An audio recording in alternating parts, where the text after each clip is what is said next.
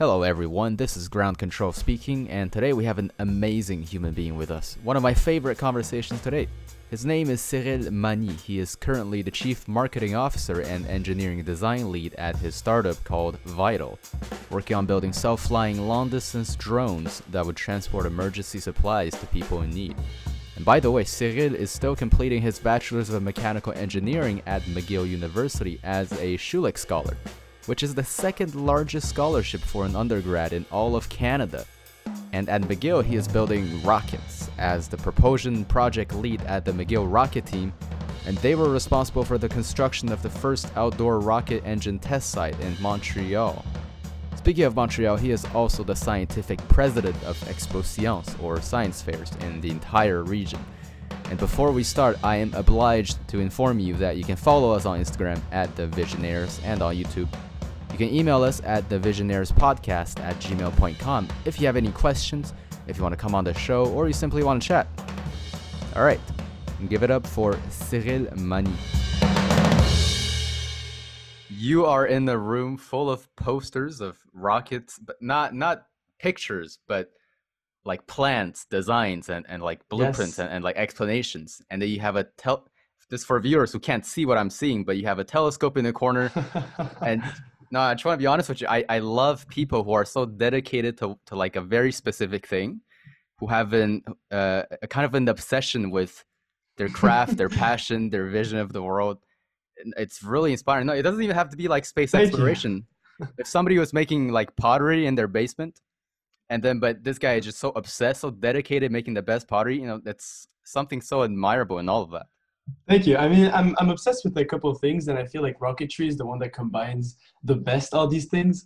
Like obviously, science is something that has interested me forever, and engineering is just the application of this science. Yeah. And then you have space, which is like the final frontier, right? It's like the main challenge of our generation, and I love challenges. And so combining engineering, so the applying Right. science to the last frontier is super. It's a passion for me. And actually, for the people that can't see, even my floor is covered, but here with tubes of engines.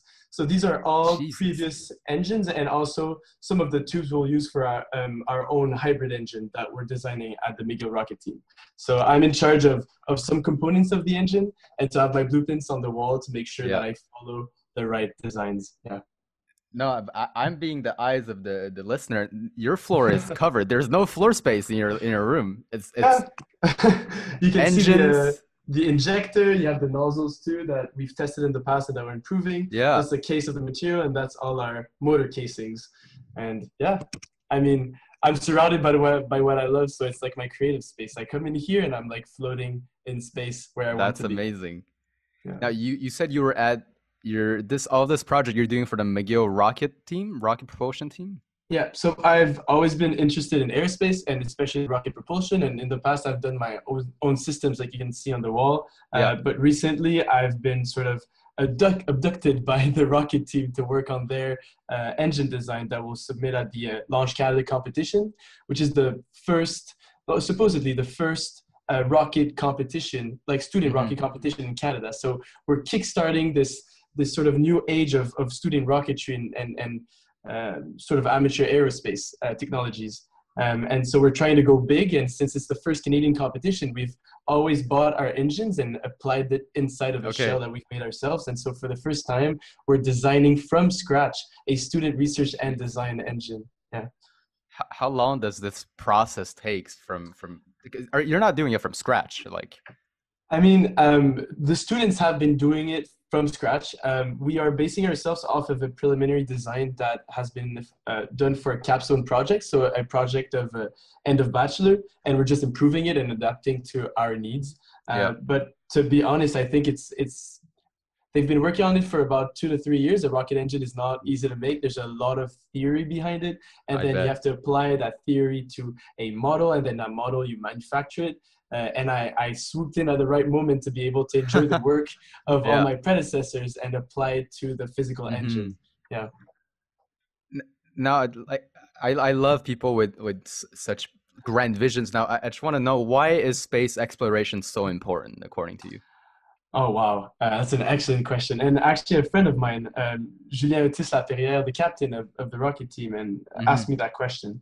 And it allowed me to think about it a lot. Why am I doing all of this? And to be honest, we often, as a group of people, as humanity, only ally ourselves or come into a homogeneous group with the same objective when we're faced to a big challenge.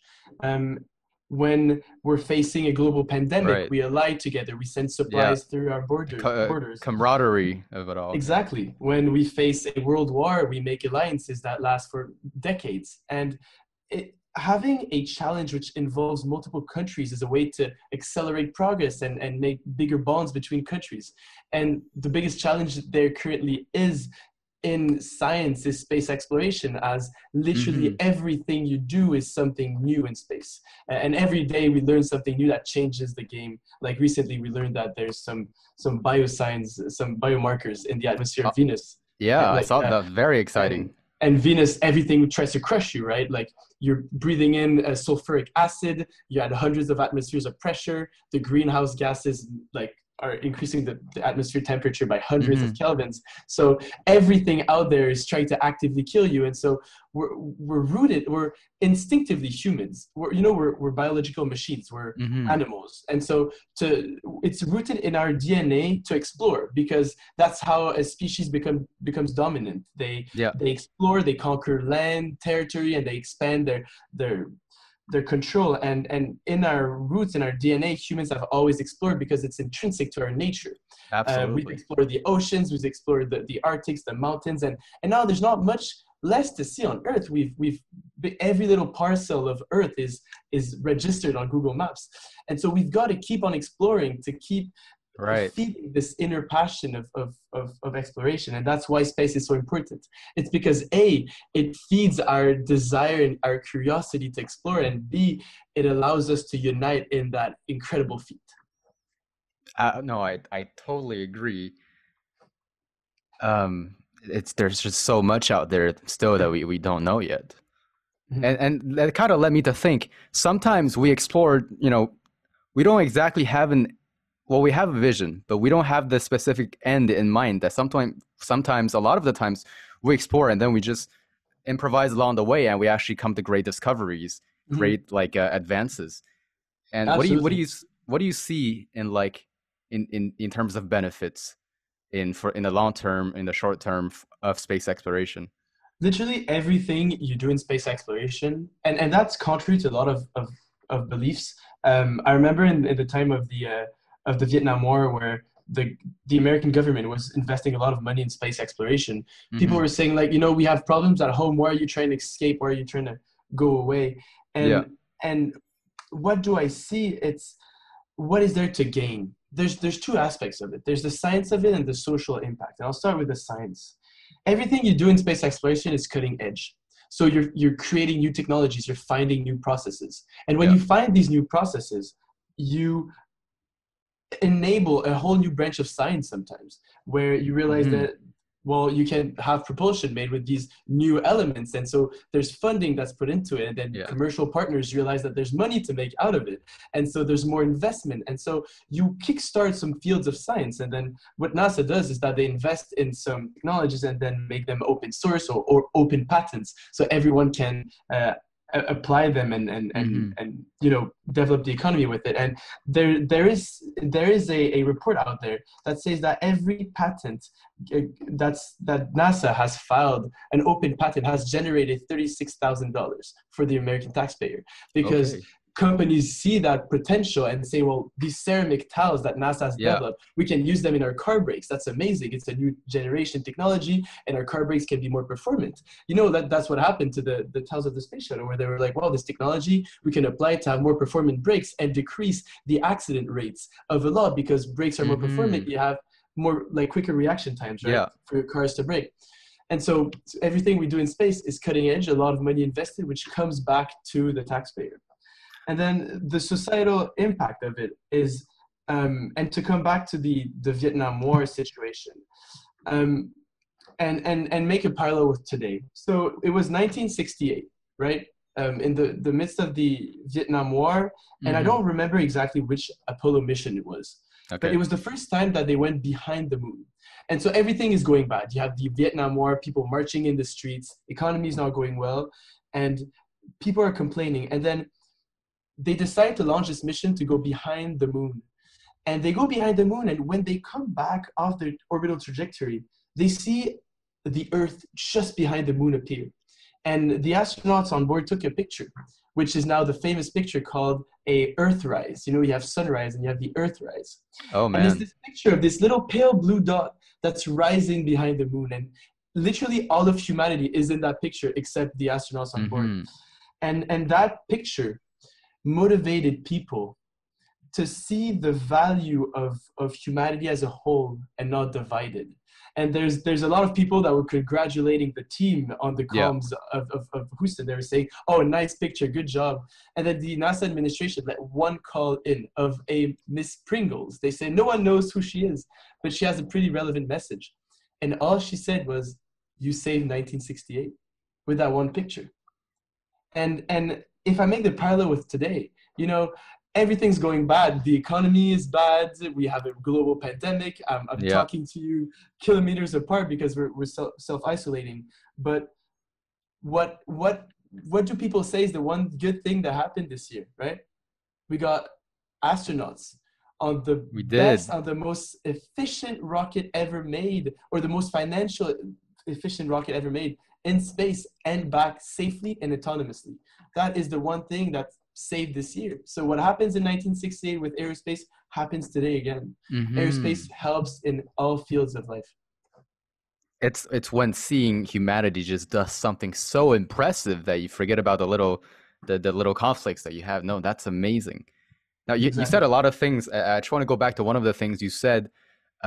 So space and aeronautics, it's kind of like it's just pushing the frontiers of technology and knowing that these technologies can benefit other things in so many domains. Do you have any other example? You told me the ceramic tiles, the brakes. Can you think of any other examples where this has happened, that the space industry benefited some other industry so much?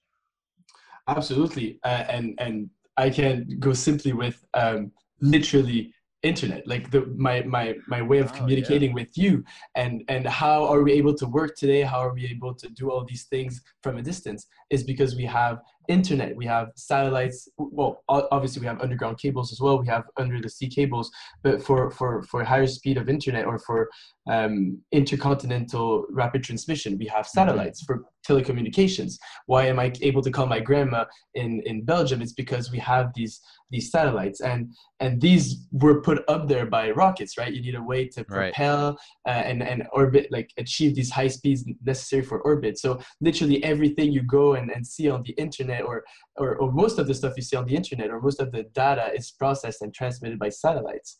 Even eventually the stock market, you know, with the Starlink constellation satellites that SpaceX is putting to orbit, they want to put the stock market through that network. So the basic fundamentals of our economy will go through space every time. That's why space is so important. That's the thing. Yeah.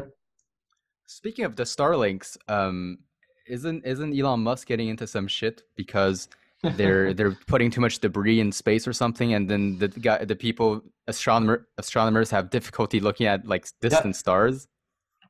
Yeah, I did see that post on Reddit that last week.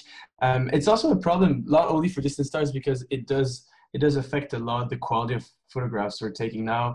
Obviously, like the high-end telescopes on Earth have data processing that allows to get rid of these streaks in the sky, because they compare to images. It's more for amateur photography or amateur astrology that you're losing that capacity. The bigger danger with debris is that we're basically like putting yourselves in a prison, right? We just need, it's a bit like nuclear fission. If you have one reaction that goes bad, that creates too many neutrons, or you contain too much neutrons and you don't cool the system enough, you have a chain reaction where you have more neutrons that are breaking more molecules apart, and then you just have too much neutron debris and you can't handle it anymore, and then you have a meltdown. And it's the same thing in space. You just need one satellite to break apart in the wrong way, and to hit another satellite. And then you've got bolts, nuts, sheets of metal going hundreds of meters a second in space. And that just creates more debris, right? Because it hits other satellites, and these satellites blow up and hit more satellites, and that's just a chain reaction event. And in a couple of weeks, if that phenomenon occurs and accentuates, we are stuck on Earth for decades, because the time that these low Earth orbit parts and satellites slow down because of the low atmospheric drag takes super long, and that's just for us. Then people in space, like the astronauts, we've put safety measures on the International Space Station, but from time to time they have to go back in the Soyuz capsule because there's a debris coming along where they have to make evasive maneuvers to avoid objects flying by. So we're starting to pollute. Like, obviously, it's almost like the Newton laws, right? To progress, you have to leave some mass behind. It's like the rocket equation. But we're trying to change that. Like, we don't want to progress and leave debris behind. So I know that at least at my university, at McGill University, we're trying actively to find solutions to that. There's Ina Charf, one of our professors, that's working actively in space debris removal. But that's why we have to move towards more reusable rockets and reusable boosters. Wait, but let's say we continue putting all these objects in space at the current rate. How far are we from this catastrophic event where one thing leads to another and all the satellites start crashing down? Your question was at what rate? Like how far is that if we continue at the current rate? I wouldn't be able to tell you. It's just it's not even a question of quantity. It's a question of one incident. It could have happened like 10 years ago and it would have been as bad. It's simply that we have a lot more objects right now. And the worst things you can do is then militarize space, like they're doing right now with the Space Force, etc. And I think a couple of years, last year, India shot down one of its satellites to prove that they have the capacities to shoot down a spy satellite. Jeez. That created tremendous debris that's now flying at hundreds of miles a second around the Earth. So, it's not only about how much we send, but the decisions we make at that. Yeah. I listened to this podcast with Joe Rogan and one of a former NASA astronaut called Garrett Reisman. Yes. And then he was an astronaut for have you heard of that podcast, or you just No, I haven't had the chance, but I know the astronaut. It's an amazing podcast. He talked about when he was on, I think he was on the ISS or something like that, and then the velocity that it goes around the Earth, right? And a single droplet of paint, it could penetrate metal because of the speed it is going, and paint is it's liquid. Yeah, it's dense enough to create a lot of absolutely, and that's why they have sheets of aluminum in the space station to try to break apart these molecules so they don't endanger our astronauts up there, researchers in orbit. It is something that we have to consider. Absolutely, and even in my own designs, I made them to be reusable because you want to have a way to project a vision of accessible aerospace, but that's also envisioned for sustainability. And that's what they teach us in engineering, is sustainability, like end of cycle products and thinking ahead. And even if it's the hardest, I believe aerospace is the hardest engineering there is, because it's never been done before. Like many of the things you do have never been done before. And then on top of all the constraints are literally the most constraints you have. I feel like to have a similar level of constraints, you'd have to be really deep down under the oceans to have that quantity of elements you have to take into account to mimic the stress to put stuff into space. And so to consider all of those elements, all of those dangers like radiation, the vacuum, the speeds, how do you dissipate temperature, how do you produce energy, how to get there, how do you stay there, all of that, and you add life cycle. It's really difficult, and that's why it's only recently that we've designed reusable rockets. It's extremely difficult, but that's what it motivates you to want to go to space, right? Absolutely. Same time. It's because it's the hardest hardest thing there is. And it's, Yeah. in my opinion, I think absolutely, if you look on other professions, like I wouldn't be able to be a doctor because I like to work with inanimate things that I can try and burn, Right. and I wouldn't be able to do that with my patients. And there's definitely hard professions out there, but I'm saying that the challenges that we face in aerospace are unique in the sense that they force you to go ahead and to think to solutions that you would have never found if you weren't facing that challenge, you know? And yeah, the scary part is that for so many missions is that they often encounter things they didn't think of ahead of time, because in space there are so many factors. I heard there was the solar flares that come every in a while.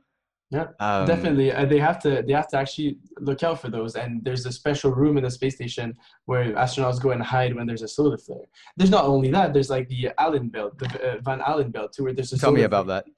So it's quite funny. It's the fun fact about the Van Allen belt. It's a radiation belt going around Earth that concentrates at the poles, and it's the thing that was discovered that we decided to nuke the fastest.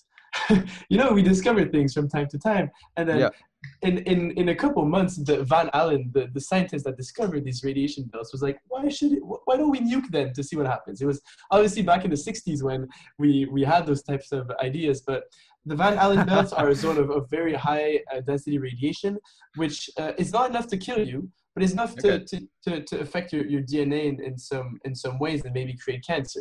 Right. Obviously, the astronauts that have been to the moon don't have a record of dying young. Buzz Aldrin is still alive today and thriving, but it's definitely another thing you have to take into account for long duration space missions. And if you go further than the sun, if you go out of the solar system, out of the heliosphere, you have cosmic rays, which are extremely dangerous. And if you put a camera into space, they're so intense that you see it in the camera. You see streaks of light. And that's the cosmic rays that hit the lens. What are their effects on the human body? Like, are these light rays? No, so these are I would have to look exactly the wave type, the waveform, but these are extremely charged particles that travel extremely fast. Right. And it basically has the same effect as radiation on your body. It comes in and it can affect, well, by affecting your, I'm not a biologist, I'm not gonna go deep into that, but from what I understand, it affects your DNA and it doesn't allow, when you affect the DNA in some way, you create a mutation, and that mutation changes the function of the cell. And sometimes your cell keeps on reproducing with that faulty DNA after like one branch of it got knocked out by the cosmic ray, keeps on reproducing even if it's not functioning. And that's cancer. And that's cancer. So you can create cancer in long duration space missions. And that's what we're wondering. You know, if you put people on the moon, they're not protected by the Earth's magnetic field. Even on Mars, there's not as strong as a magnetic field. So we're looking into underground cave systems, which exist on the moon. Oh, okay. Go hide in there and make it. Actually, that's what we're supposed to do eventually, is have a colony underground. Okay. It's the safest. You don't see those in those Mars renderings very often, under cave, under the surface. It's not as exciting, but it is what we're considering. So inflatable habitats that we would put underground. But we're still. That's why we have the latest Mars mission.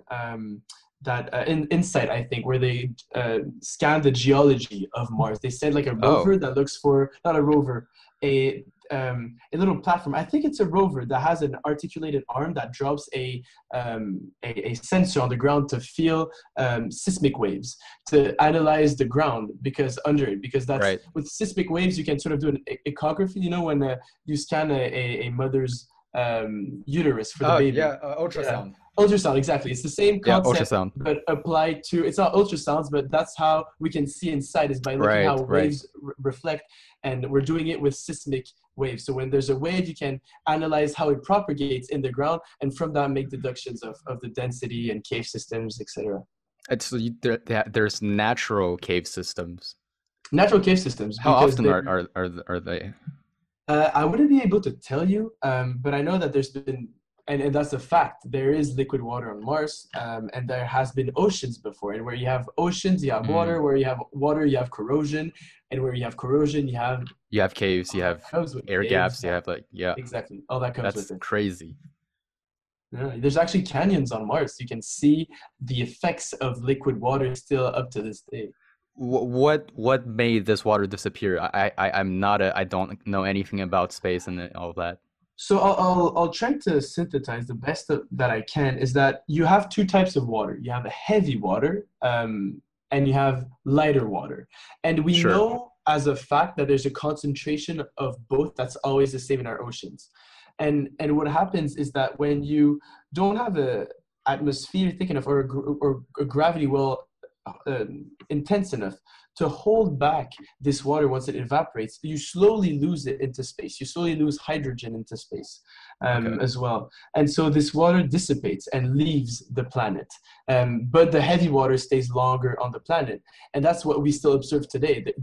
We've actually took pictures of polar ice caps on Mars, and they're composed of a certain percentage of heavy water, which is way more than Right. usual.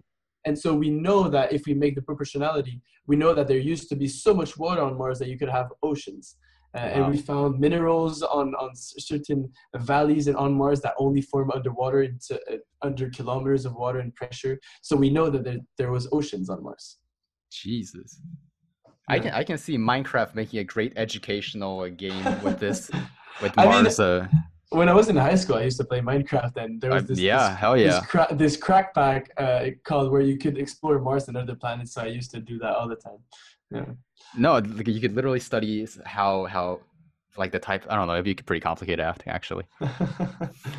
Now we talked about earlier the benefits of space exploration in general, but what are some of the technological benefits other than obviously living on Mars, but like Mars, getting on Mars, living on Mars? In what ways can it actually benefit humanity in, like, let's say, a short term? Short term, the first thing is that we've become a multi-planetary species, which decreases our chance of annihilation and destruction of our own species by half. And Because bragging rights, yeah. bragging rights to all the other species we know, Yeah. all the alien life.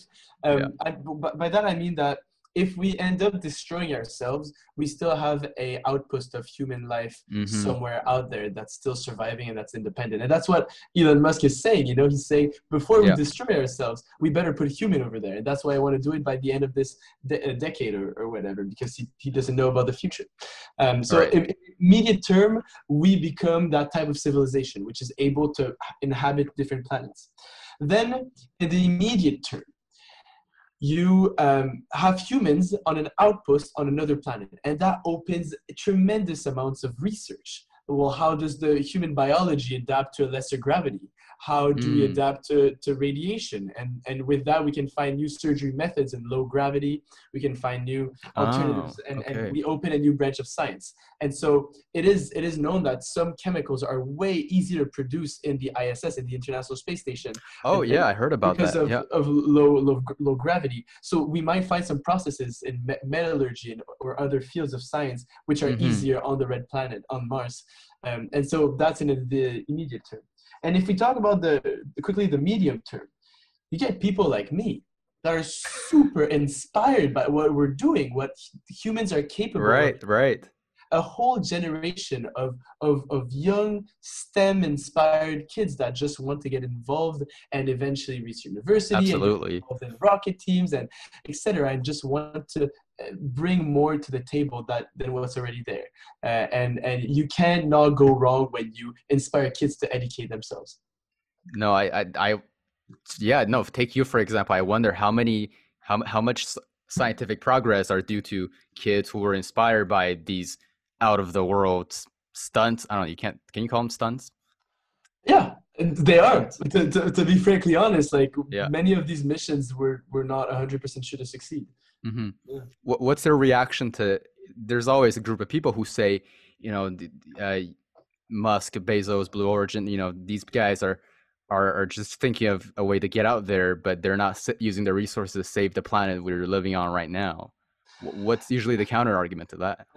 To use, often people say that you're escaping your problems, and it's like a Elysium, if you've seen the movie, where you have this outpost of rich people that live on Mars and that are safe or on out of the Earth. And I'll take Elon Musk's answer, because his answer is perfect. Okay. Is that everything in space is actively trying to kill you. So That's true. you have this planet that's thermally regulated to perfection, that has clean, pure air, clean water that you can just drink from the source, that provides food, shelter, and on which you're comfortable. Mm-hmm. And you think rich people are looking at space as somewhere to escape? We have our escape. We have spaceship Earth. We don't need anything more. But what they are seeing is a potential for profit, for asteroid mining, for exploration of space and putting satellites in space. There is a commercial opportunity, and that is absolutely necessary. And that what was a big change that we had to adapt to, and what older generations that have seen the space program in its debuts and now Yep. have to adapt to, is that space went from a pure scientific thing to now a commercial thing. And people like Neil Armstrong and Buzz Aldrin have testified against Elon Musk and saying that his ideas are not valuable and we shouldn't fund these opportunities. And that was pretty hard for him, because Elon Musk, because these are heroes of his. Role models, yeah. Exactly. But he kept on pushing. And what he's doing now is that he's showing that it's possible to make space financially, like that the space makes sense financially, that you can still make a profit if you invest in space. And so by driving down the costs, you increase accessibility. And so now more research groups can put their own satellites in orbit and stuff like that. So these people like Jeff Bezos and Elon Musk, I'm not saying that they're 100% well-intentioned. I'm sure there's some capitalistic motive behind that, but it's definitely helping us in some way. And listen, Elon Musk is giving the opportunity for us to go back commercially in a financially meaningful manner to the moon on a permanent basis. Obviously, NASA have their own plans, but they are looking more into the science of things. So sending a few groups of people to study on the moon. But these companies are allowing people like citizens of the world to test out these technologies and explore for themselves. So while we are saying, well, they're in for the money, they are giving us opportunities that in the end we might enjoy. And he's sending 12 or 11 artists to the moon. Oh, really? Yeah, poets, cinematograph in French, photographers, and other artists and people of many talents to go and explore and see the moon for themselves. Yeah. He said, I think he was mentioning Beethoven or Mozart, and he was saying, imagine imagine the art that would have came from seeing the moon with their own eyes, what we would get from it. And that's what he wants to do. He wants to inspire people. And some people might say it's a PR stunt, which probably is, but at least he does it in a way that inspires people. In the way I see it, the level of artistic, take you would get only if you take heavy doses of hallucinogenics versus going on the moon. No, I definitely see it. Exactly. That's insane. And we talked about, we're going to get to the privatization of space in a bit, but first of all, I always wanted to know, when we say asteroid mining and it's going to be the most profitable thing from this, what exactly is the material that we would look to get to make all this financially make sense? Absolutely everything. There are quantity of ores out there in the Kuiper belt behind Mars that are beyond our wildest dream. We know through spectrometry, and we've actually orbited and landed on asteroids, and we've been able to analyze their composition. Oh, right. And we know as a fact that there's trillions and trillions of dollars of ores, of iron, of copper, and all these other materials in the asteroid belt. Because Earth is just a bunch of asteroids collided together with some water and some life.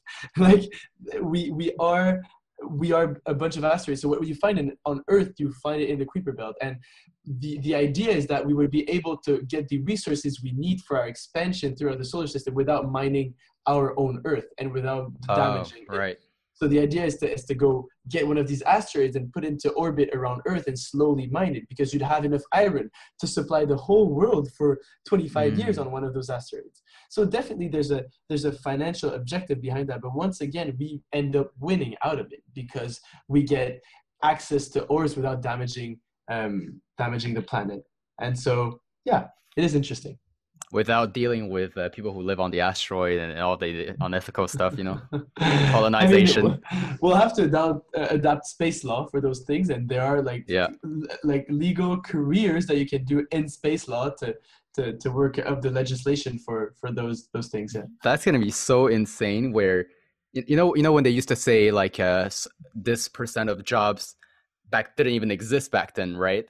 Now we're looking at space. You go on LinkedIn, you have a space section. You just enroll in space activity. That's going to be insane. It's an industry that's booming. It's exploding. And there's a reason why our own government is pledging $1 billion for space development to increase the CSA budget, the Canadian Space Agency. And the Canadian Space Agency is allocating way more funds than it usually does to now space exploration programs and new technologies such as the Canadarm3 that has been announced in partnership with MDA. We just put RadarSat, which is our new constellation of satellites of Canada for our own geo tracking. We've done many things in the past years showing our interest as a country to space, and we have to. Listen, Montreal, the city we live in, is the third best city in the world for aerospace, after Seattle with Boeing and Toulouse for Airbus. We live in the epicenter of Canadian aerospace, and I feel like sometimes we don't realize our luck, that the field of the future, well, AI is the field of the future, but AI affects aerospace. One of the fields that will increase the most in the next years is in Montreal, with Bell Helicopter, with Bombardier, et cetera, et cetera. No, we have a metro station named after the Aerospace Center, so we're really up there. So we talked about the privatization of space. Now, how has privatization accelerated this? I mean, we see the effects of it, but what are like the underlying things, mechanisms that make it so exciting? First thing is just getting hands-on. Before, it was a question of having hundreds of millions of dollars to be able to access space technology, get your hands on it, work on it, and improve it. Now you've got all these startups that are able to 3D print their own engines, that are able to, the technology and the science has been so democratized by these space agencies. Like you can go on Google and Google anything related to a rocket engine and find a NASA paper, a NASA link that'll explain it to you. This democratization of space and these technologies have allowed a lot of these companies to expand and to create, you have startups even in Saint-Jean-sur-le-Richelieu, space, reaction dynamics, you have in Toronto Space Ride, these startups that are starting and from scratch to design space systems, which was unimaginable before. And what that allows is students like me to get internships and to get their hands on it too, because before to get my hands on space systems I would have to have a PhD or a master's and then I would get to touch a satellite, but now I can do it at my school. We're designing CubeSats at McGill and rocket propulsion systems. So all that access to technology and information, because of all that these resources poured into open patents, allows these companies to access to. So privatization of space, obviously, but with privatization of space, you get more jobs in the space sector, which increases the interest for space, because now there's actually a way to make a living out of it. So more people are interested in it. There's more momentum for it. It's just a win-win situation. So there's that. There's the fact that more people get to have their hands on it. But then it also, the fact that space is becoming something more and more of a commodity, so something more and more common in our everyday lives, because we're exposed to it, make space programs more accessible to legislators. They see how there is a financial backing to all this need to adapt the laws and to make space more accessible in many ways. So legislation adapts and allows students to eventually launch their own rockets. Right. We have a big problem in Canada where legislation is not keeping up with technology. And in the States, there's the famous example of all the trying to understand the CEO of Google talking. Oh man, that was Yeah, a hard thing to watch. and we make fun of Americans, but we're not better because if you want to test a rocket engine, or sorry, if you want to test a rocket, if you want to launch a rocket as a student design team, your best bet is to go to the States. And go with Tripoli or one of these associations of rocketeers, of amateur rocketeers, and test it in the States. So it's actually easier to go through the United States border with a rocket in the back and rocket fuel in the back, or you get your fuel in the States. Right. Then to do it in Canada, in your home country, because our legislation hasn't kept up with the progress in that field. And here we have student teams making advanced space systems, but not being able to test them in their own country.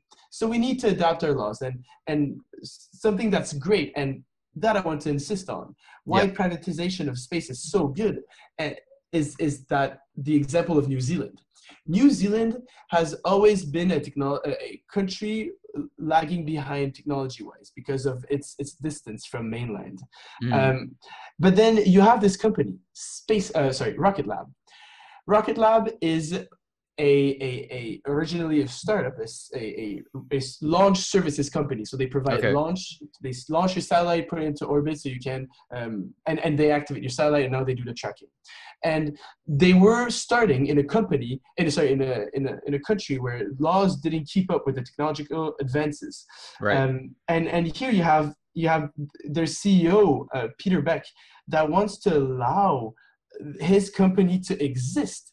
So he put so much effort into making legislation progress that now New Zealand is one of the leaders of the space industry. And they decided to be in New Zealand. Why? Even if it was a country that wasn't up to date in aerospace legislation, it was because New Zealand is well known for their sailing, right? For the sailboats, because they have a lot of wind, a lot of coastline. So they have an extremely good carbon fiber manufacturing process over there for all these sailboats. And effectively, they've decided to use that material in rockets with Rocket Lab. And so they say, we have this technology, we're leaders in our field, we have to find a way to exploit it and make New Zealand a leader in the space industry. And that's what this private company has allowed, is that now launches are possible from New Zealand, which was not possible before, and they've made legislation progress. And obviously, they're also based in the States where it's easier. But they've changed the whole perception of a government on space technology.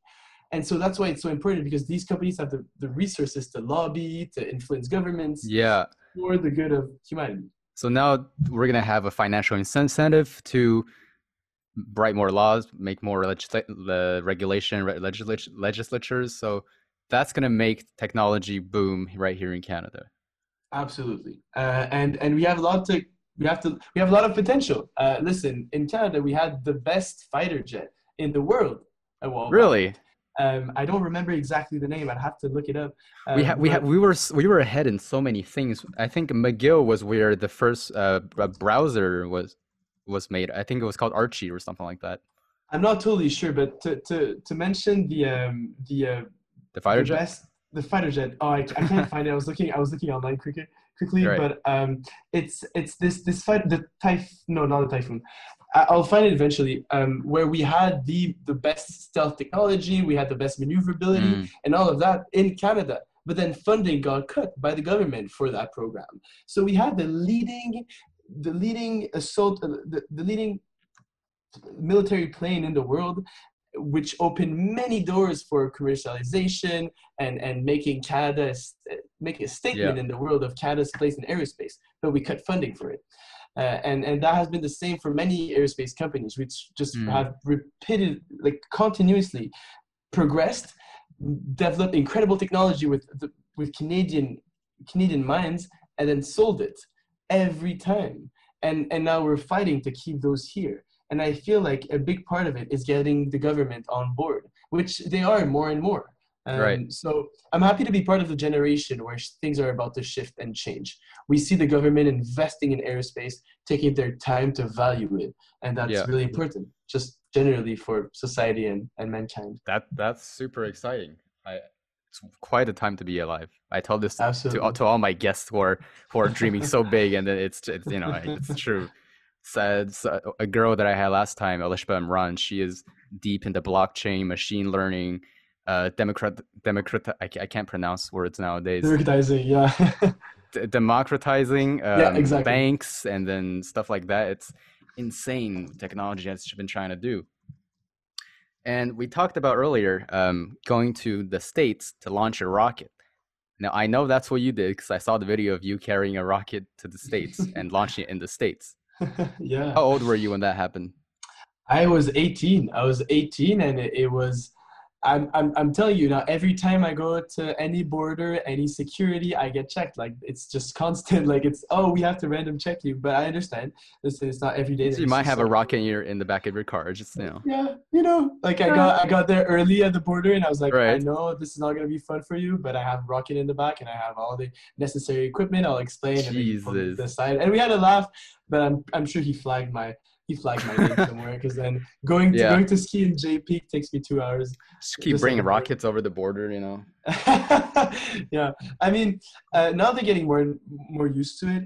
Obviously, when the Right. borders will reopen, we'll be able to go back with the rocket team to Spaceport America Cup, Right. because now there's a spaceport. I don't know if people know about The it, but space sport. you know how we have like airports and we have like maritime ports. We now Oh, have a a port. spaceport. I thought you meant a sport. No. We have a port. Okay. It's in New Mexico, in Truth and Consequences, the city, and it's the first time that a spaceport has been made. Well, you have John F. Kennedy Center, but that Okay. was more of a governmental research center. So we have a commercial spaceport, and that's where we go to for our competitions, Right. for the rocket team. We were supposed to go this summer, and I was Ooh. supposed to go with the team, but obviously got canceled. But that allows us more time to further better our design and to work on other things that we The want to. competition is about launching rockets, right? Launching rockets. So you've got What? students Yeah. from all over the world that come, even from Denmark, and you're competing against. We have a decent budget. We would always love more if any administration person from McGill's listening, because Shout out to yeah, them we always make great things. for sure. Every penny is wisely invested. But you've got universities like University of Michigan that have like enormous budgets for Oh, the they have. rocket team, because Yeah. yeah, we're Purdue University that are designing the world's um, leading technologies in propulsion. But we get to compete against those people, and in 2018, the team won. Like we won like the first place. I say we as the team. I wasn't there, obviously, Uh, but it shows that. I think I read on Slack the other day, 80% of the awards were won by Canadian teams with lesser budgets than Canadian teams. So Canada has an amazing potential. We just have to tap into it and allow it to grow and expand. why is that we have a smaller budget, but we were able to win so many of these? We It have forced a us to be lot. creative, or something. I have a theory that struggle makes greatness. Because Mm, when you have, and once again, that's the whole theory about why space is so great. It's because when we're faced against obstacles, it forces us to think more, not just spend money. right. And a reason behind that, an example behind that, is that I'll show you. I have right here. I have a nozzle, and I'm showing it because I know that people won't be able to see it, because this is team Yeah. protected material and design. This nozzle costs a lot to make. This is about $250, $300 Okay. to make. And this Sure. nozzle is the back of the engine. It's where you expand the gases into the air. And this Yeah. is made of graphite, because graphite is a really resistant material in high temperatures. And graphite is a nightmare to machine. And so usually, when you launch a rocket, you want like new components because it's more performant. But we don't have we don't have the resources to make a new nozzle every time. So it forced me, in charge of the nozzle, to understand how we can remachine an old nozzle to make it performant enough for our new engine. So we're taking a nozzle that we use in old engines that are Mm, completely different from what we're doing now to this new engine. We're using the same one. And it forced me to look into the theory, to understand what I can change in this model to make it as efficient for this new engine, right? And then I understand better the material that I'm working with, the theory, because I've struggled. I couldn't just buy a new nozzle and make it exactly like I need it. I had to understand which components, which elements of the design can I maybe not care about and say, it's not that important, and which ones affect performance. So it forced me to think more and to learn more about the theory. So I think that those obstacles force you to reflect a bit more and to understand better. And so that's why teams in Canada usually perform more, because having less resources, we have to find more innovative solutions. So in some way, we should keep it that way. We keep the resources. I'd say maybe not keep the resources low, but the right constraints. Exactly. Increase the budget proportionally with the number of projects. Maybe you can have more projects, more people working on because there's only a number of things you can do on a rocket engine. At some point, you have a team of 6-7 people working on it. Okay. And then you can't divide tasks more, because you have to really dive deep to understand the material. Yeah. So having more engines being produced or having more experimental work being done. This summer I had the chance to work on an experimental version of a rocket engine. So you know how aerospace is all about efficiency. Every single 0.001% efficiency gain is great, because you save on fuel. Yeah. If your rocket is more efficient, you save on fuel. Less fuel means a smaller tank to hold that fuel. Less weight, less fuel, etc. It's a cycle that continues. And so I got the chance this summer to work in research, in aerospace research, in experimental propulsion for rocket engines, where we use pressure gain combustion instead of traditional rocket engines to make more efficient rocket engines, to be able to decrease the cost in fuel. And I've worked with the rotating detonation engine this summer, where we use a continuously wrapping detonation wave to mix our oxidizer and propellant, to mix our propellant more homogeneously to get a pure combustion, right? And that could lead to key fuel savings of up to 25%. And 25% in the scope of aerospace is like a miracle. And so, with more funding, we would be able to do more of these things, or test our engine more frequently, or progress faster. And so we're doing amazing work at McGill. Just to say, I'm working under Professor Andrew Higgins, which is a now leader a world leader in propulsion devices. Oh, wow. Shout out to Mr. Higgins. And interstellar flight.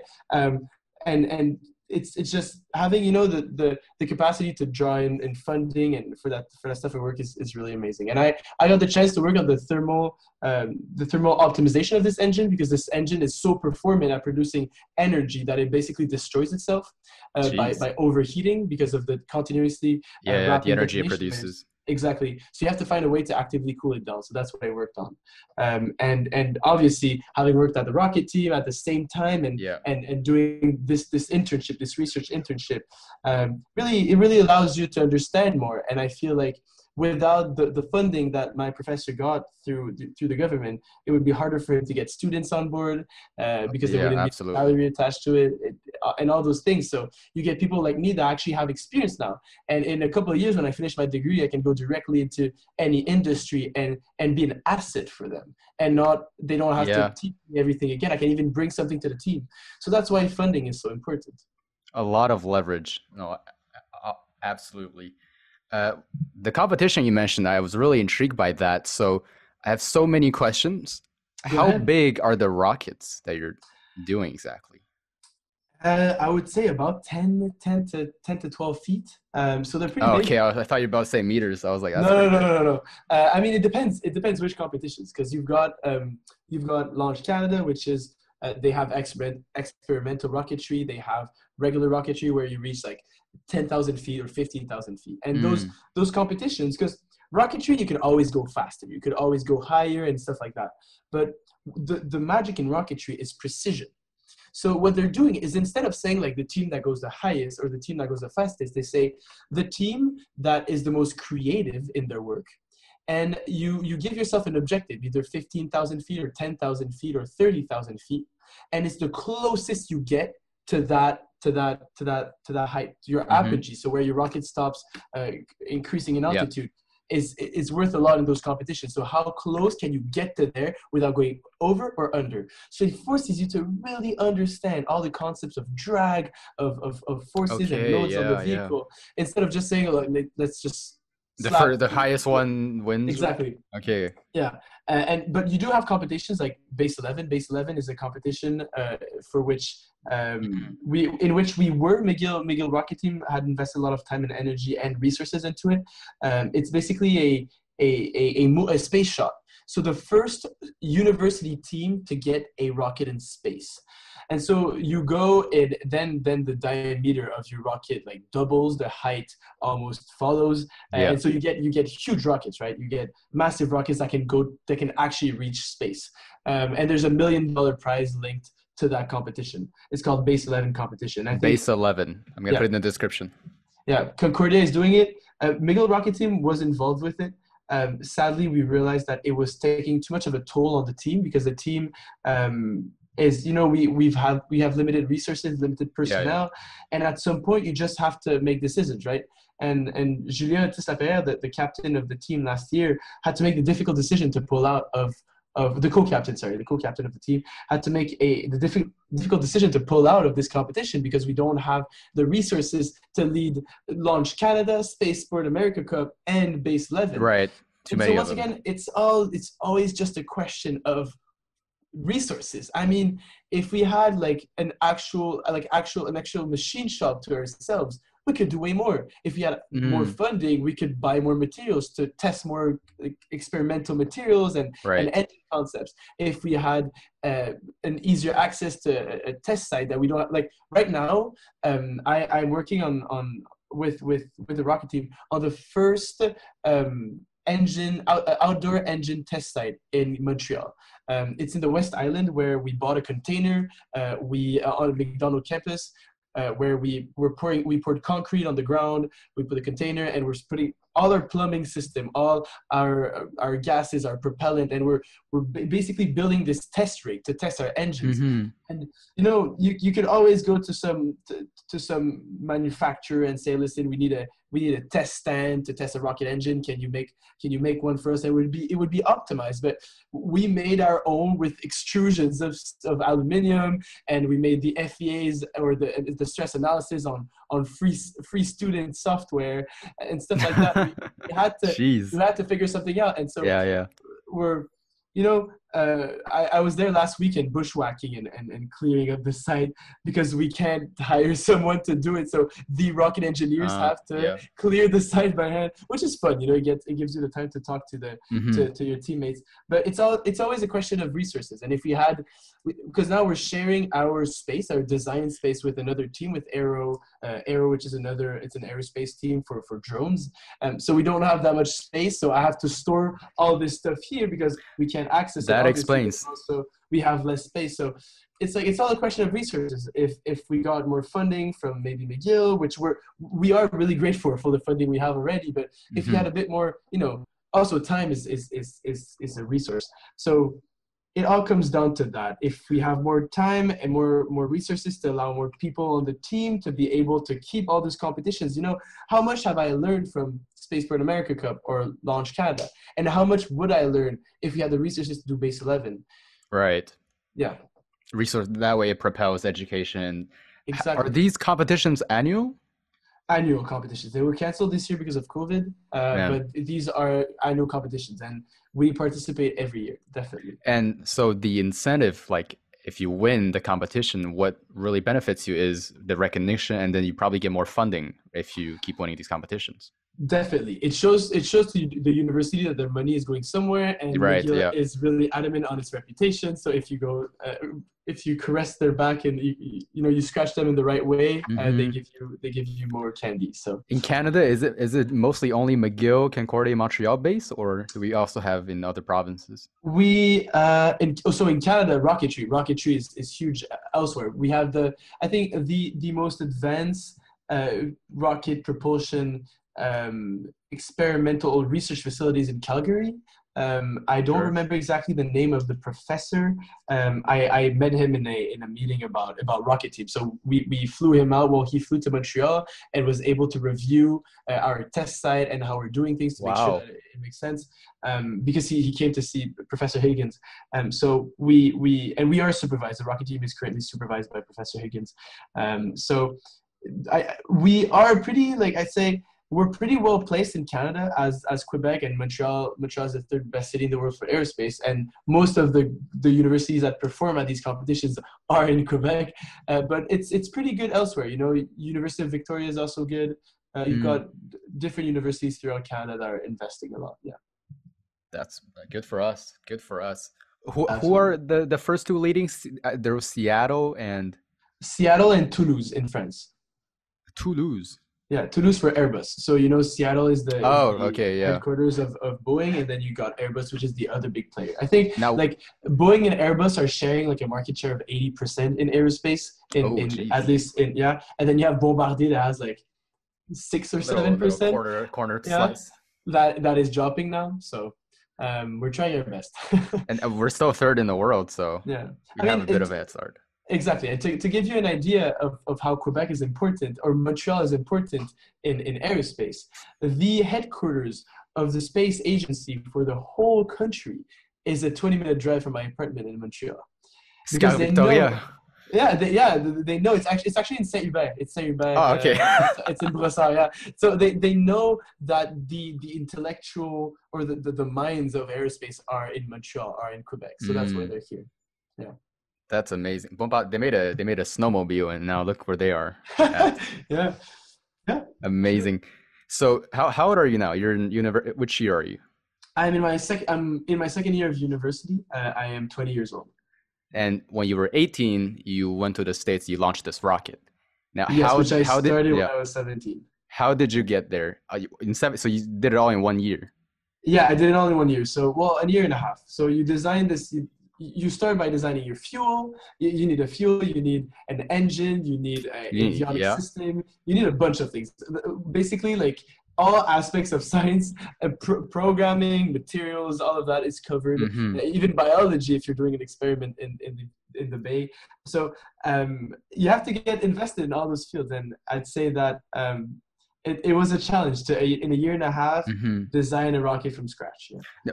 So, but did this passion for rockets exist? Why, I'm sure it had existed, but where did you find this passion for rocketry and space? Good question. I've simply just always been driven to space, and there's the final frontier thing. But I just find it so mesmerizing. You know, Mm, my background is the view from the they call it the hublot. So it's basically this bay in the ISS where you have a couple of windows that give onto the earth, and that's my background because it's just so beautiful to see. It's the most beautiful sight there is, you know, mm, to see space and to see earth, and it's just majestic. And so I've always been drawn to it. And actually I gave a talk at Brébeuf, my high school, last week, where I show a picture of me when I'm 10. I'm 10 years old and I'm in my elementary school in my class, mm-hmm. and I write under the picture in my sort of agenda, like they make you keep up a Yeah. journal, and I say one day I'll work at NASA because I love robotics and technology.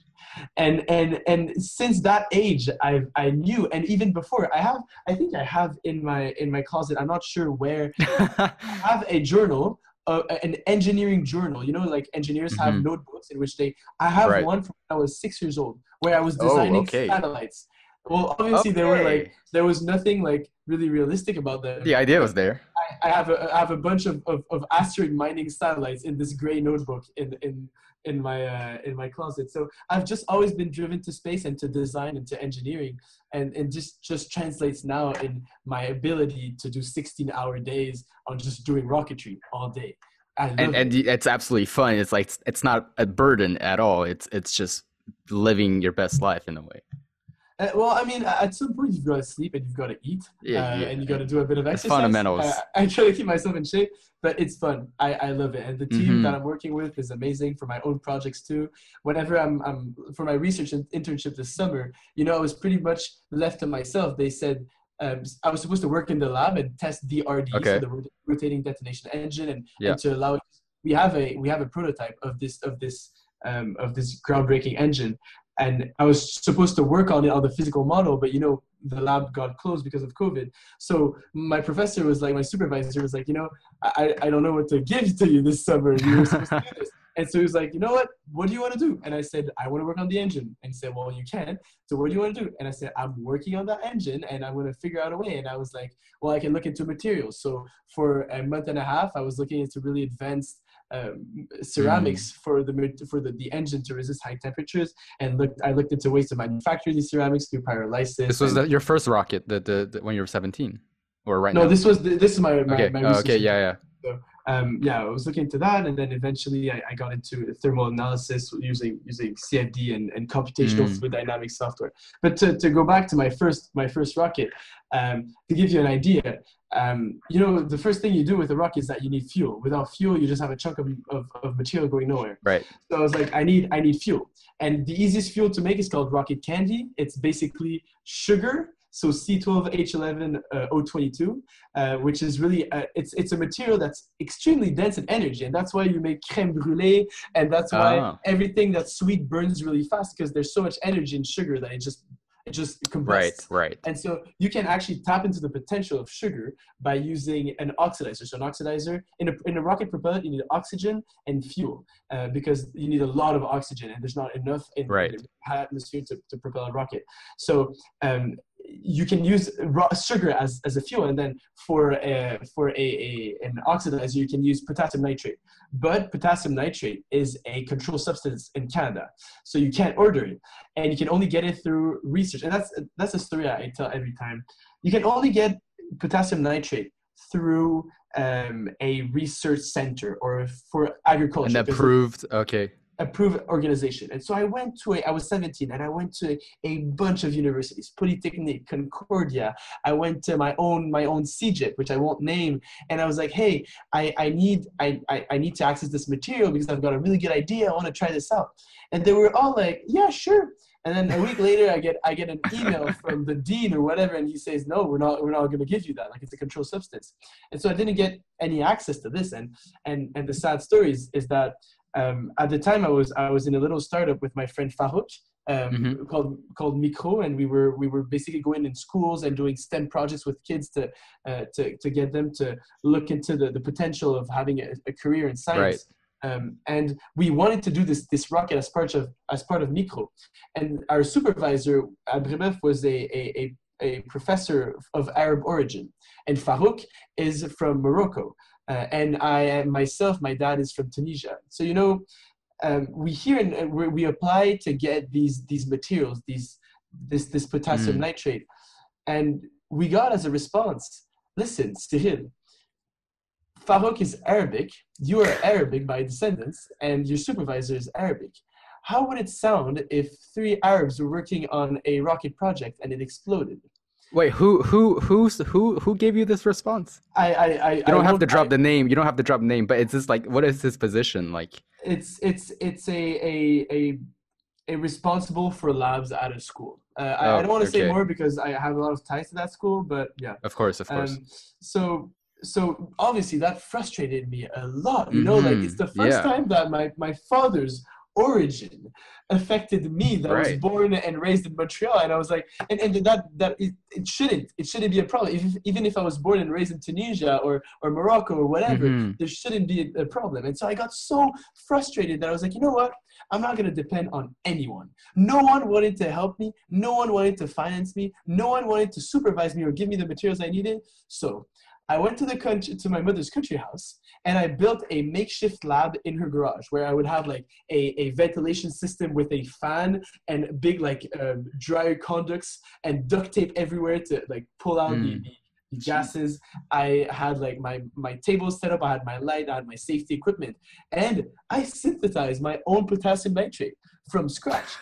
I was like, you know what? I'm going to make it myself. And so you need potassium for the potassium nitrate. So I found potassium in potassium chloride, which you can find in salt substitute by Windsor, I think, the salt brand. And then I needed ammonium nitrate to find the nitrate.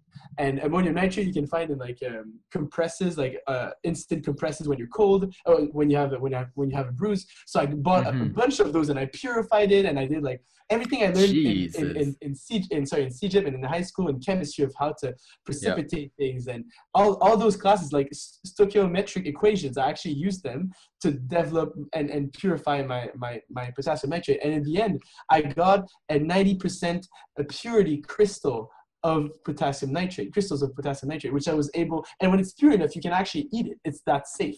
And so on camera, I have a video where I explain my whole process. I eat my fuel to show that my fuel is it's that safe. Yeah. And my mother, once again, no one wanted to help me, even my mother. So and she was scared as hell of my work. Obviously. My kid is eating rocket fuel for school. So I would wake up at 2 a.m. when I know that she was asleep, and I would go work in the garage. 2 a.m. and I would go work in the garage until 9 a.m. when I knew that she was going to wake up, and I would go back to bed, hiding from her that I was doing this. And then I would wake up at 1 and repeat at 1 p.m. and repeat the process so that I can keep working on and I would hide everything and clean everything.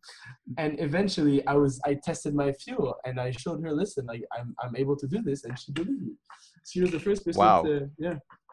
That is quite the origin story. You went full Breaking Bad for this rocket thing. Yeah, absolutely. And it worked and it paid off. Yeah, it did. Obviously, I don't recommend it. It's obviously really dangerous, and you need to know what you're doing. But it's sometimes worth it in life to take risks. So that propelled me in my own life. You know, I was able to continue this rocket. I designed my engine. I wanted to 3D print my engine because, you know, like metal is really expensive. You need to know how to machine it, how to weld it. So I wanted to 3D print it. But then obviously, if you 3D print it, it melts at really low temperatures. So you need something to protect the plastic. So I designed my own thermal paste, which can protect the engine and all of that. And I went through the whole process. It took me 1.5 years. And in the end, I was able to test it in the States. And the advantage of taking that risk, and just to give context, in a year before that, I was flunking my maths. I wasn't passing my math because I wasn't interested in school at all. Right. Then I think I racked up 22 detentions in a year. Nice. I almost got kicked out of my school. And just because I didn't I didn't know my own potential, my untapped potential. And so then I realized the potential of what I was learning in class and how I could apply it to rocketry, and that got me interested, you know? And so I brought this project to the Canadian-wide science fair, which is the biggest science fair in Canada, which you have to go through the local science fair, your city science fair, your provincial science fair, and then you get to the Canada-wide science fair. And I got to present my project over there and to discuss about it. And my project was called Citizens of Space, because I wanted to redemocratize aerospace and show how you don't need $1 million to test your own ideas. You just need a garage and lack of sleep. And some creative thinking. Yeah, exactly. And a lot of coffee. And so I presented it there, and that I went from flunking my maths to presenting to these conferences, and then I got the attention of the Order of Physicists of Canada, which gave me this award for my work, the award of Association of Physicists of Canada. Then the Order of Engineers also noticed my work and gave me the scholarship of the Orders of Engineers of Quebec. And then all of that made me build a CV, which allowed me to apply for the Schulich Scholarship, which is this really big scholarship in Canada, which funds your whole education. The biggest scholarship, I think. So I was able to apply to that. And this kid that was flunking his maths in Sec 4 got that scholarship. And now I'm at McGill working and being paid for my passion, for what I like doing. And so this can be a message to the students out there that are a bit lost and don't know who they are, what they want. Man, just try something out. Just explore your passions. Go to a science fair. Talk about aquaponics like I did in my first science fair. Talk about anything you want. Just learn to develop the skills that will allow you to present what you really discover that you really like in life, and try things out. That's if I could give one advice, or two advices, actually, two things. Even better. Two things that let's make it three, okay? All right. 3 things that I would recommend to anyone. You're 35, you're 18, you're 16. Explore your passions. Try things out. go to science fairs, or go to do, if you're into literature, go do like contests, competitions. If you're into like rhetoric, go to rhetoric competitions, go do debate, whatever. Just explore your passions, try things out. You're young, you have nothing to lose. Or you're 35, even better. You have the resources to allow yourself to do these things. So try things out. Then learn to communicate your ideas well, because the difference between an engineer, a good engineer, and an excellent engineer, or an excellent scientist, or any excellent citizen, is a citizen or a person that's able to express and communicate and transmit his good or her good ideas. Because it's one thing having good ideas, but then learning to communicate them and make other people believe in them is what drives up leadership and makes a team around you, people that support you, and a support group that believes in your idea because you were able to convince them, that then want to help you do your idea, right? So explore your passions, learn to communicate, and stay human is my third advice. Because I see a lot of my friends that go into like these projects at the science fair that spend all their time on, and obviously I'm not better. I spend a lot of my time on my projects, but that they forget that they're human. You know, you need human experiences on top of those projects. Like social interactions and personal relationships, family. Relationships, go on trips, it's easy to spend when you get in that feedback loop of the science fair where they're like, oh wow, good work, here's an award. Keep in the loop. Don't forget to see your friends from time to time. Don't forget to, and I say that, and I still don't find the secret to balance work and life. But stay human, you know. That's the best thing you have is being a human. So when you overdo anything at all, it could have negative drawbacks later on. I totally agree. Absolutely. Yeah. You talked about how essential it is to be able to communicate your vision. And before this, we talked about your experiences when you were in high school of joining the debate club, and how that helped you communicating. Tell me more about that. So I started debate when I was 18, I think, and I've always been a very debating person. My dad would when I wanted to go out and see my friends, he would always ask me, you know, like, why should you go out? Give me a good reason. And it would force me to think. And I had really strict parents when I was growing up. They learned that they could eventually trust me. And so they were less strict. But at the start, I had to convince them for everything, right? Like to let me go out, to let me go to sleep later. Yeah. And so I just kept on argumenting with them, which is maybe not the best thing to do when you have strict parents. But it taught me how to structure your arguments, structure my thoughts, you know, and I saw the potential of that. So I went into debate because I've always loved talking, like you might hear from this conversation.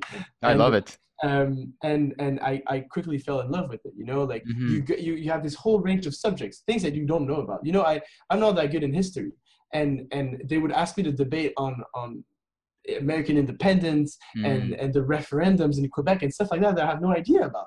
So you have to, well, I do have a basic idea because I've been in school, but you have to, you know, learn how to and analyze what someone is saying and counteract in the mechanisms and the logic of what they're saying, and all of that structures your mind.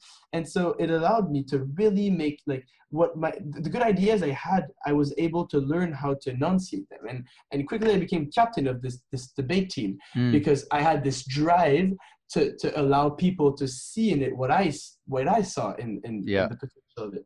And I made a really good friend in Thomas Roussel, and the best colleagues in debates, you're always in a team of two. My best teammate, Thomas Roussel, is someone that's completely opposite of me.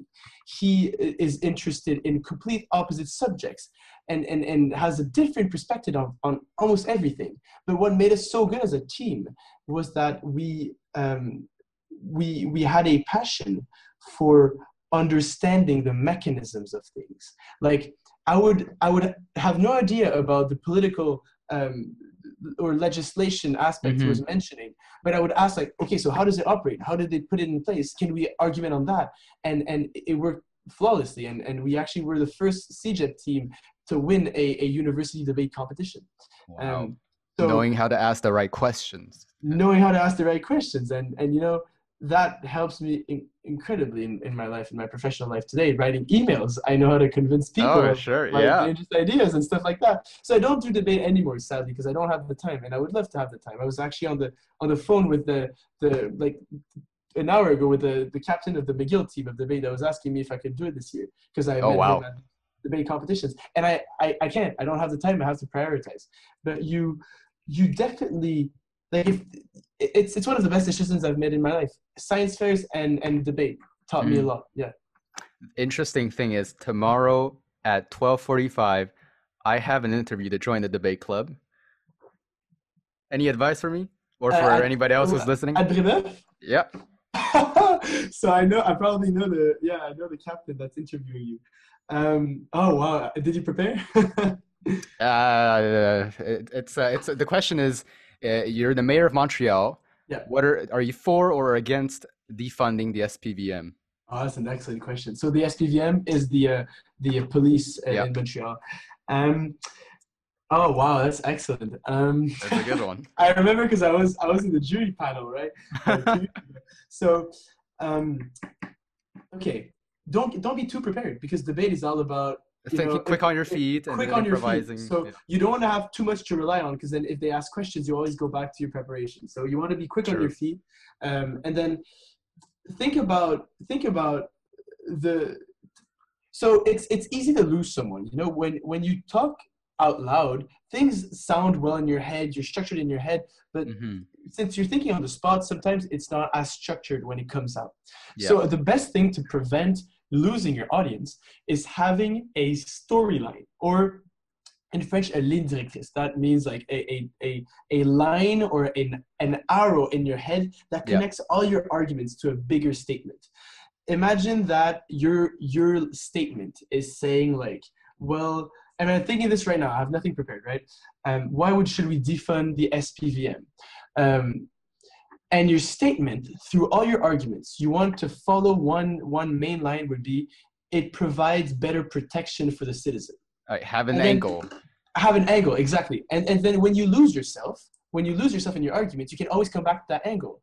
And you can always relate your arguments to that angle. So it's way easier to have that. And that's always what I try to say. The first time when I was coaching debate, I coached debate at PSNM as well, this all girl school. And that's always what I start with, is that your arguments are like vectors, right? So they go up, down, left, right, etc. But at the end, you get to a first and final position, even if your arguments and your vectors go all over the place. And at the end, if you add all those vectors, it gives you a resultant vector. And that vector is your line, how you connect the start to the end. And that has to be clear. You have to always say, so this is my argument, and that's how it connects to the end. This is my argument, and how it connects to the end. And to give you an example with SPVM, why does it protect better the citizen? Because let's say that if you defund the police, you have more money for social services, like drug abuse. So then, like policemen or policewomen or officers that are not trained in working with overdose cases or drug abuse, where people are violent because they're under drugs. You know, what's worse than someone that's in a trip, that's in a psychosis, and you come and you grab them and you're violent with them. I love this technique. It gives you more. It gives you more funding for those opportunities, and then it also makes police more. When you defund police, you have more money for social services, and then the police can then focus on the actual police work, because police aren't necessarily doing things bad. They're just put in situations they're not trained for, like mental illness. If we take that money and we put it into like psychiatric urgent help, police can actually do the job they're supposed to do. They're not overloaded with drug cases. They're not overloaded with psychiatric help. They can actually do like protect people from robberies, from all those things. So my two arguments here, my first argument was you have more money for social services. And my second argument was like police can actually focus on the work they have to do. And the line that goes through it is it protects better the citizen.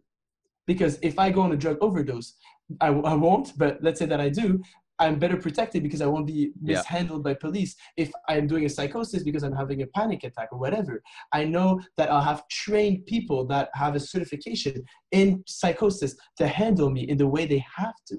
So it's better for the citizen. And then my house is better protected, or whatever I have is better protected, because police Man. can actually do their job. So it all ties to the same line. So that's why debate is so important. It teaches you how to structure your thoughts on your feet. What's so great is that I just recorded all of that. I think you're gonna copy word by word what you said. No, it's amazing what you just did on the spot like that, without any, I told you the topic 30 seconds ago, and then you were just able to take one thought and then just keep going, and then tying it back to the main thought. It's an art, and it has to be trained, like every type of art. I miss it. I do sincerely miss it, and I wish I could go back here. I had a plan with Thomas, my partner, to go to the international debate competition, which is expected to be in Quebec.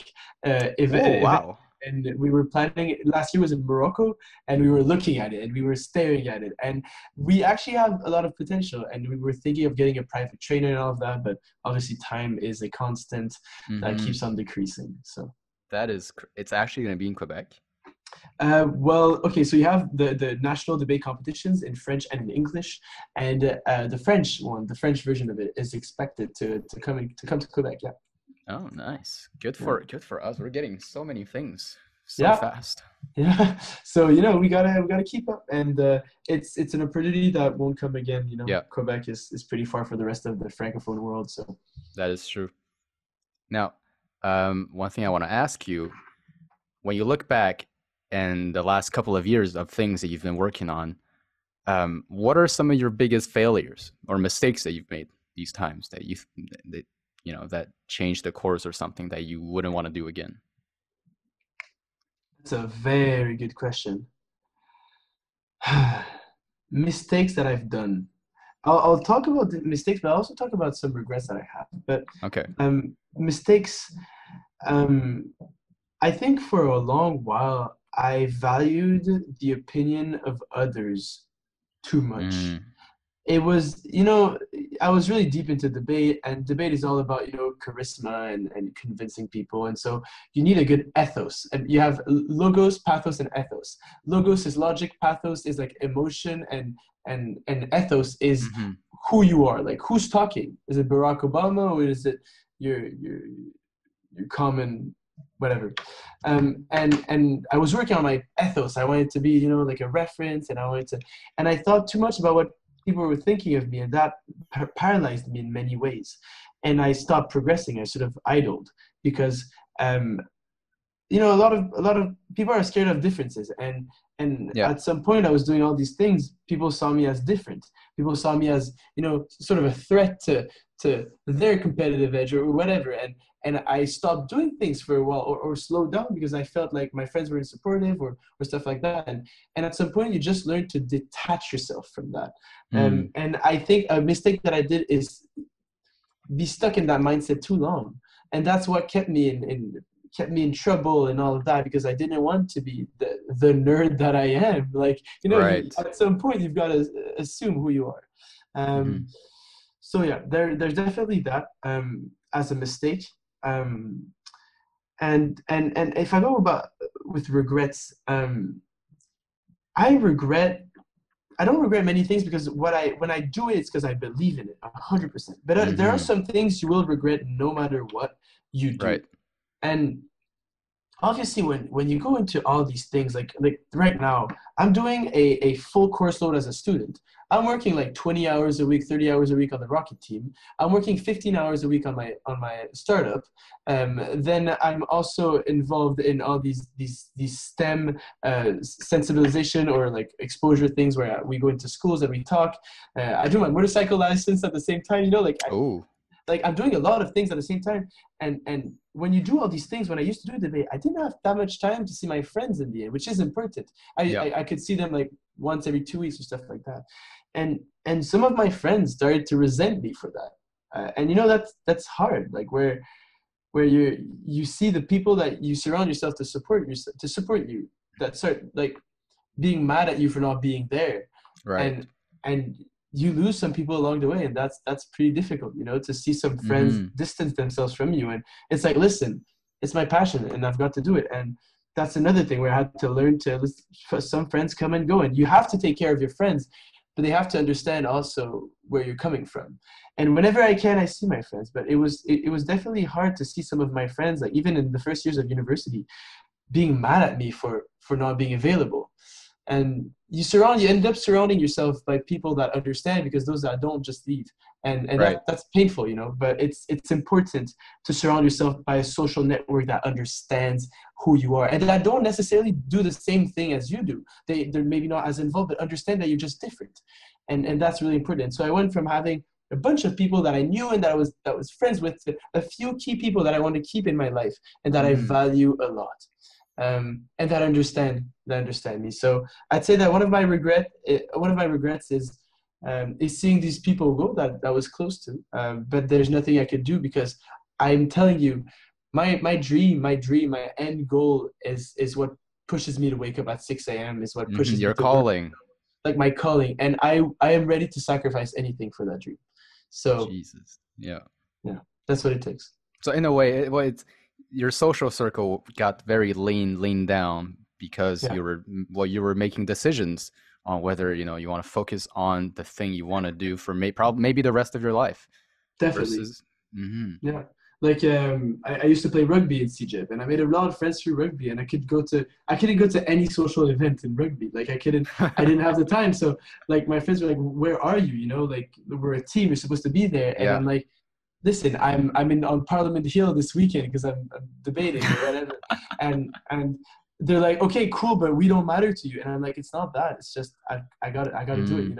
So it's something that you have to learn. That and organization skills are the two things that. Yeah, about that, you're doing. You just said like 70 hours work week or something like that. How do you stay organized? How do you be efficient with all these things that you're doing?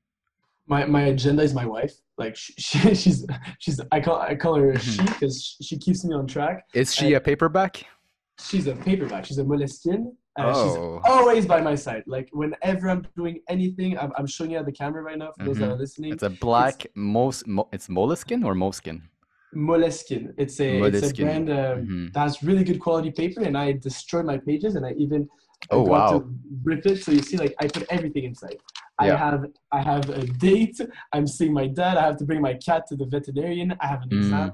Everything is in my agenda, and that's how you really see like which weeks are best to put what. Like I just got contacted for my start of Vitol. We have a funding opportunity. We have a pension, a student-led fund that wants to invest in it in our technology to allow us to grow.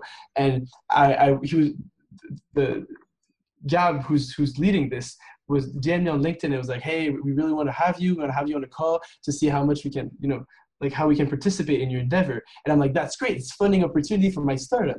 But then I look at my agenda and there's literally not 1 hour when I'm free. And it's like tonight, like after this call, I got to clean my apartment, right? I haven't cleaned it in the week because I've been having school. And so I'm going to start cleaning my apartment at 8:30. You're probably going to finish at 10:30 and waking up at 6 a.m. again. So it's like, and I had to schedule it to next week. So they're literally saying like, listen, we want to maybe invest in you. And I'm like, it's got to be next week. I'm sorry. Jeez. You're telling your own investor, hey, sorry, man, you got to wait. Well, if they believe in us enough to wait, they're worth it, So yeah. And I feel bad. I'm sorry if anyone of FRV is listening to this, which is the fund. We will make it worth your time. Patience is a virtue of life. Sometimes you have to be patient. Where do you see yourself in 10, 20 years? So for those that don't see, on the left of my office, which is my old room, which I converted into an office, I have a huge whiteboard. And this whiteboard is like half my wall. And this whiteboard is where I want to go in life. And obviously it's a whiteboard, so you can erase it and redraw things. And there's like 6 colors on it. And there's lines everywhere. And only I can understand what's the logic in it. And since I was maybe 5, 6 years old, I knew that one day, or at least I will try to do everything I can to be an astronaut. Literally everything I can. I will give my 100%. And that is often a childish dream. And when people ask me, what do you want to do in life? I hesitate to say it because everyone wanted, like almost every little boy wanted to be cheesy option, naive.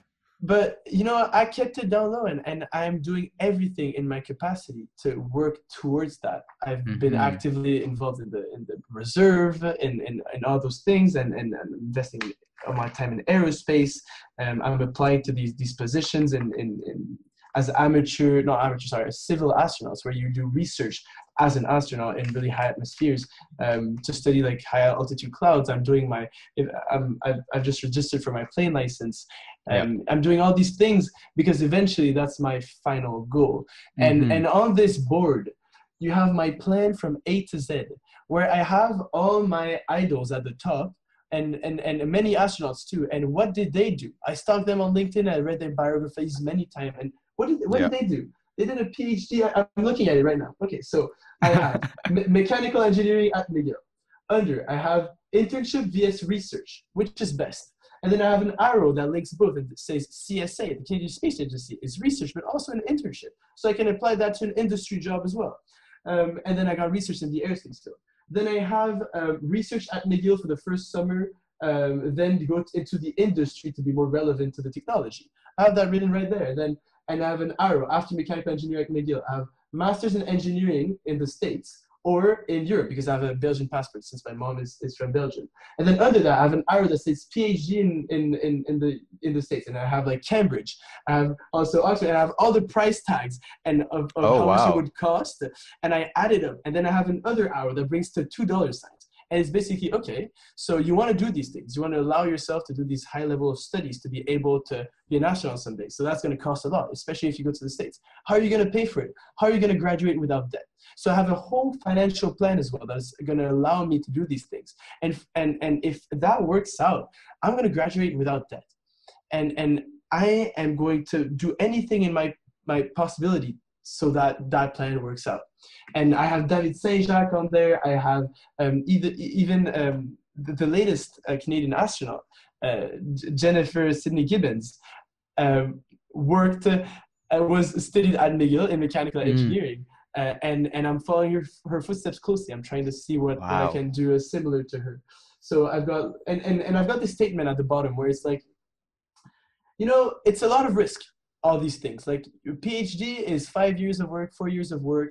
It might not be as relevant as it was before, but it is worth it in the context of wanting to be an astronaut. And so I have written under, better be 70 and knowing you've done everything you could, or be 70 and be full of regrets. So I prefer to be 70 years old and having lost some time of my life doing a PhD that eventually didn't lead me to being an astronaut, but I would have tried everything. And I know that if I don't get it, it's because of something that I could not control. Right, and you would be at peace with that. I would be at peace with that. And I say right by it, if it doesn't work, you will have lived a life full of nice experiences, of incredible experiences, because you've pushed yourself out of your comfort zone. Because I want to run a marathon. I wanted to run a marathon this year, but it got canceled because of COVID. I want to do my scuba license. I do a lot of public speaking to learn about how, to, like I'm doing right now, to be able to be that person eventually. So, when you have a dream like that, a dream that scares you, this dream scares me. It's the right dream. Because fear is the best engine. It pushes you to do things. It scares you, but you're still so attracted to it at the same time. That's how you know. Definitely. So I'll keep on pushing. And I can tell you that if you ask me in 10 years, what do you want to be in 10 years, and I still haven't achieved it, I will give you the same answer.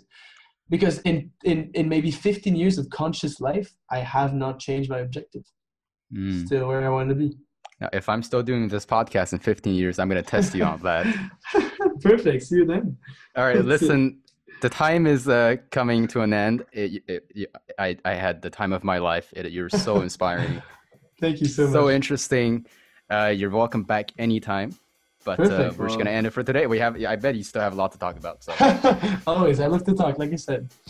All right. Well, thank you so much for coming. Thank you for your time, and please don't hesitate if you have any questions. And for people that are listening, if they want to contact me, I am on LinkedIn, so Cyril Mani. I think my name will be in the description of this. So please don't hesitate if you have questions or you want to see what I'm up to. All right. Take care, everyone. Thank you. A big thank you to everyone who reached the end. I appreciate every bit of support from you.